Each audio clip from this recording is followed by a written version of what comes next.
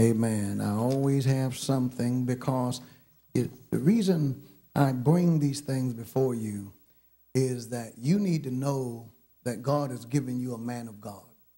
And when I tell you something, you should hear it. I find that most people, very few people, want to be pastored.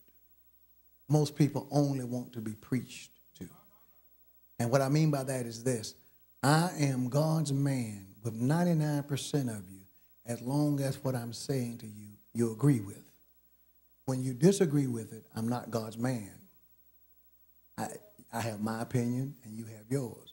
And that's the way it ends. But if the widow of Zarephath would have had the mind that I see displayed in believers today, she would have died in the drought. For the man of God said, feed me first. And she didn't treat him like, you have your opinion, I have mine. She did what he said, and the Lord blessed her. Some of you got mad with the preacher for the politician. But let me tell you something. History was made in this past presidential inauguration. I've already told you Thursday night, it'll be put on the website, that for the first time we had an openly homosexual to read a poem. I guess Maya Angelou was out, so much for We Rise, and an open homosexual read the poem. I think his name was Blanco. Yeah, Richard Blanco, the first Latino and first openly homosexual poet, recites at the presidential inauguration. That was the first. The president talked about homosexual rights. That was the first in the history of this country. No president during his inaugural address endorsed a repulsive, ungodly lifestyle. But our president did. Not only that, but this wasn't the first time, this was the second time. Do you know, I didn't see the parade, but do you know that there was a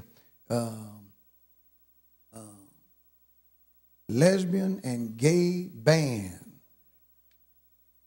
They tell me the armor guard, the color guards, boy, they were just marching. You know, sister color guard. And you can imagine how they were switching. This is true. This is true. Washington, in the 1990s, their band was part of a sideline entertainment in the inaugural parades of Bill Clinton. In 2001 and 2005, they had no role when George W. Bush took office. Thank you, Mr. President. All that changed 4 years ago when the Lesbian and Gay Band Association application to perform was accepted for the first inaugural of Barack Obama.